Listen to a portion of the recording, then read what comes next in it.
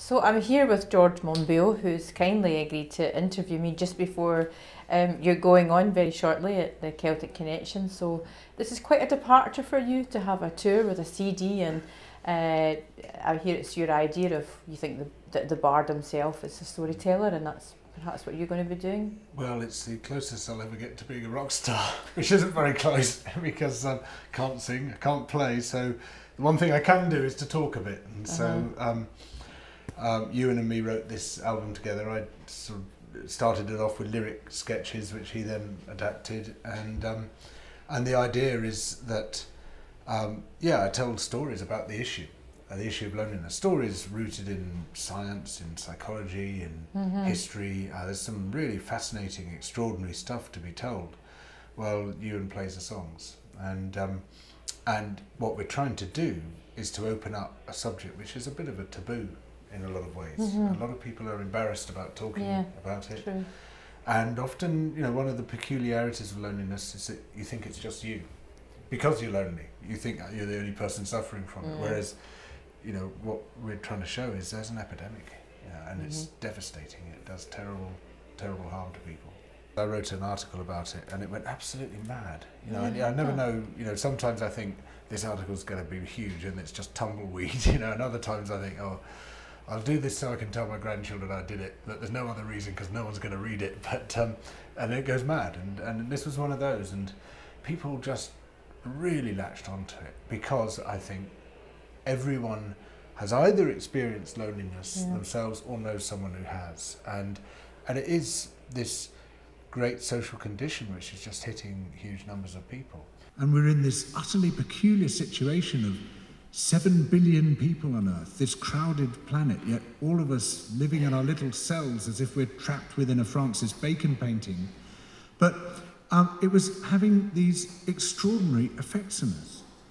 Severe psychological effects and driving a whole series of mental health disorders, but also very serious physical impacts. It turns out that loneliness is twice as bad for your health as obesity, as bad as smoking 15 cigarettes a day. It will greatly reduce the length of your life. Well, how could this be? It turns out that it's closely associated with high levels of the stress hormone, cortisol, which greatly damages your immune system. And that makes you susceptible to a whole range of diseases. Bizarrely, it also makes you more susceptible to accidents. You're more likely to have a fatal accident if you're lonely. After I'd written that article, I got stuck behind someone in a queue in a shop who was just talking and talking and talking and talking, you know, and basically telling her whole life story in real time. And I was doing my nut because I was in a hurry, you know. And I was just like, I just want to buy my screws and go home. And it was like, oh. So finally she buys what she wanted and goes out the shop, and I get to the front, buy my screws, and I'm cycling home, and halfway home I'm just hit by a sort of bolt of lightning, and I thought, that's what I'm writing about. What if that's the only conversation she's had all day? What if the only reason she went to the shop was to have that conversation because of the overwhelming need to connect? And this is, after all, Celtic Connections. And so that when I got home, I started writing a poem about a woman who goes to the shops to have a conversation and finds that the tills have been replaced by automated checkouts. And I got to the end of the poem, I thought, I've written a song. That's what I've done, gone and written a song. And so then I thought, only problem is I can't sing it. So I knew Ewan already at that point, so I got in touch with him and went on from there. I'm stepping out of here, I can't take it anymore. Treading the grooves of a bare old floor. A TV set is turned down low. Familiar faces, but none I know. The streets are crowded, but no one needs smile. Is it me or is the world gone shy? The call for company cuts as I walk, an urge to listen, a need to talk. These four walls are standing still.